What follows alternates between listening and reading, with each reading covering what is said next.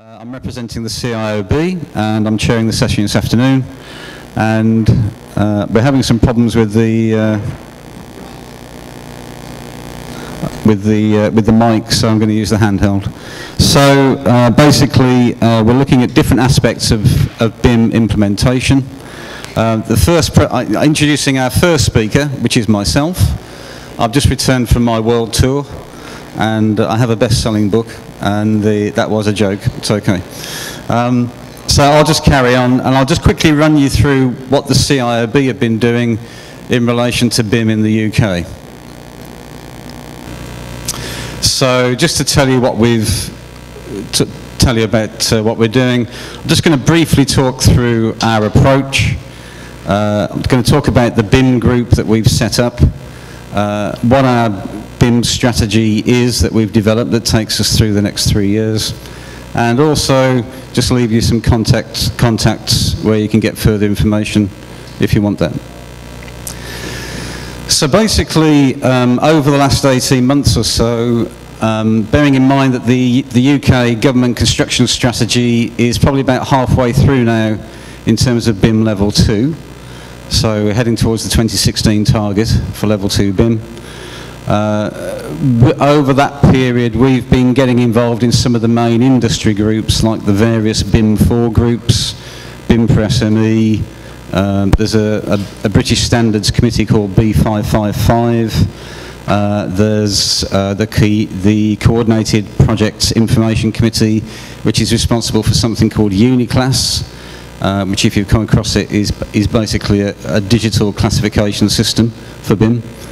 And various other groups, and we've been working with those people. We've set up a steering group, and I'll tell you about the members that we've got there. We've been working with various people in industry, and basically the main part of the CIOB strategy is to provide support to our membership, to chartered building consultancies and chartered building contractors, and also provide resources. One of the key things we're looking bringing it out is online training, online CPD, and we're hoping to, fingers crossed still, we're hoping to launch an online platform which will provide various modules ranging from sort of various introductory modules about BIM and what it means and what it is, ranging to slightly more detailed stuff, which is about BIM and the, say, quantity surveyor or the construction manager or the design manager. So there's going to be various online training. You get, it's typical online stuff. You get a slideshow, a voiceover, you get a little test at the end, and if you pass, you get your CPD certificate. And as a result from that, we're hoping to produce some basic certification and qualification.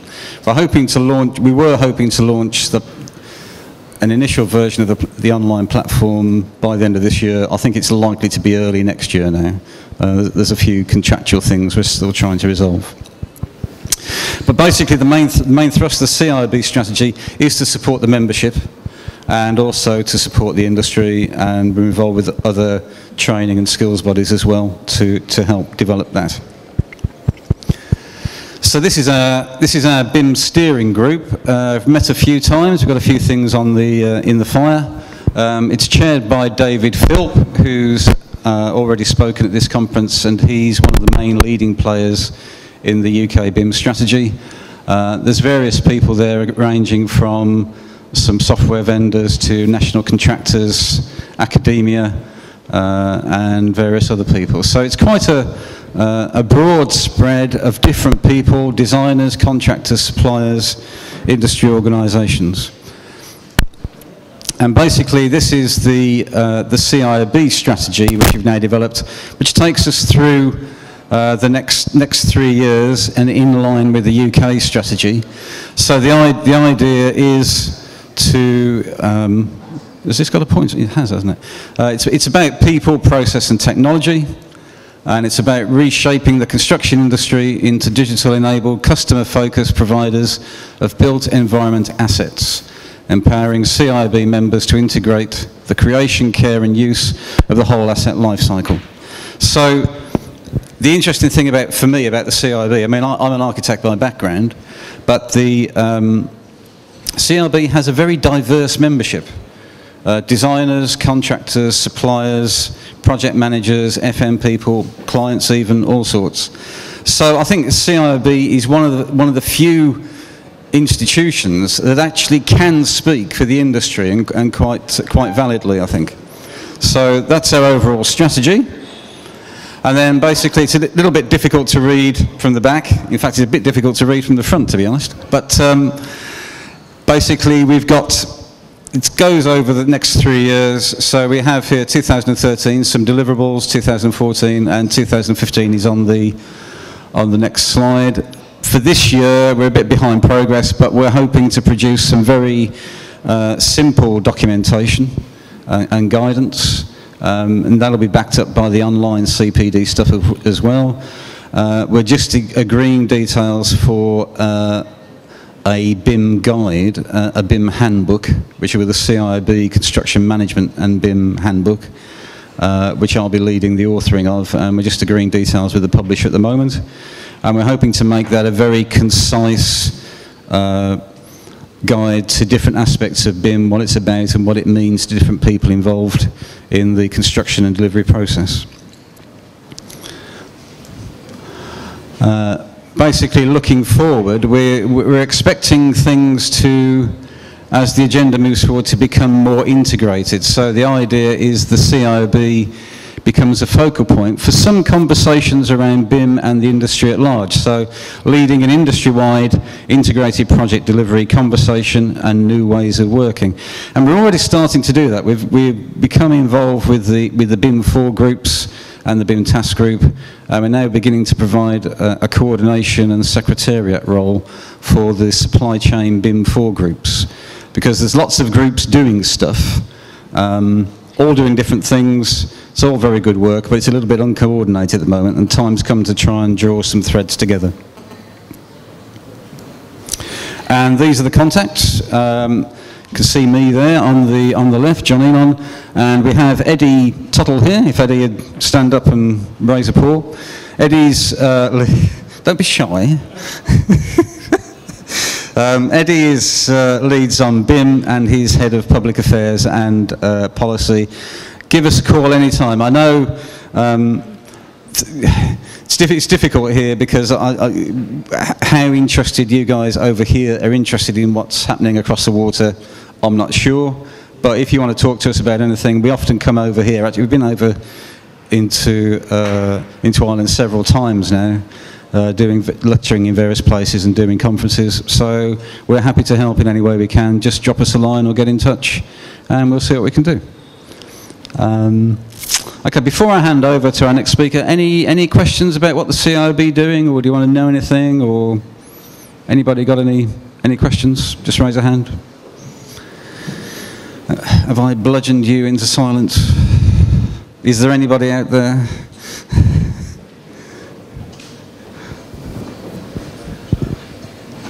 Yeah, sure.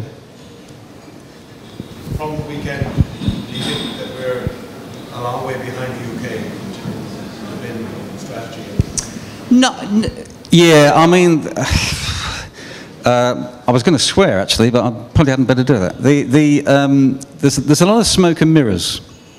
We use a term sometimes called BIM wash, and I think even people that you think that are the leading players, once you start to lift a few manholes and look under the bonnet, you find, yes, okay, they have some pockets of excellence, you know, some good teams or a good few people, but it's not necessarily spread across the whole part of their organisations. It's particularly true of some of the bigger contractors.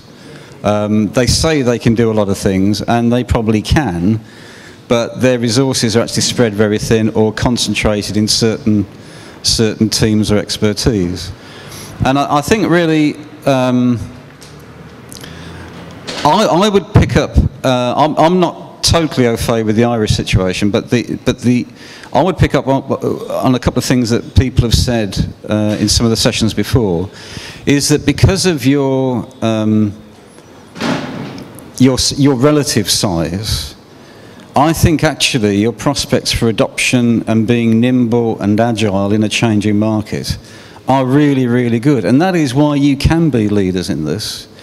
What CITA are doing and other organisations here, you know, the level of understanding, the level of intellectual engagement is fantastic. You know, it's okay, and maybe we have got the BIM choir here for the last couple of days, but that doesn't matter, you know, because as long as people are getting together, thinking happy thoughts and being positive about this, I think that's really good, you know, because that's what it needs to change an industry on the sort of scale we're talking about. This is the biggest thing since the Industrial Revolution. You know, it's even bigger than sliced bread, you know, so I think what you guys are doing great, and stick at it, I think, you know. So I wouldn't say you're behind, not at all, because I think the intellectual capacity you've got here is easily comparable. In some ways, it's more coherent, actually.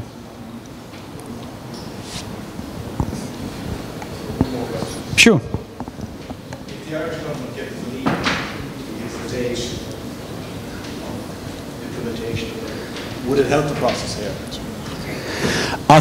Yes, I think it would, because I think the lead the government has taken in sort of England and Wales has made the difference, because it's put the pressure on at a time when otherwise I don't think people would have bothered because of the economic situation.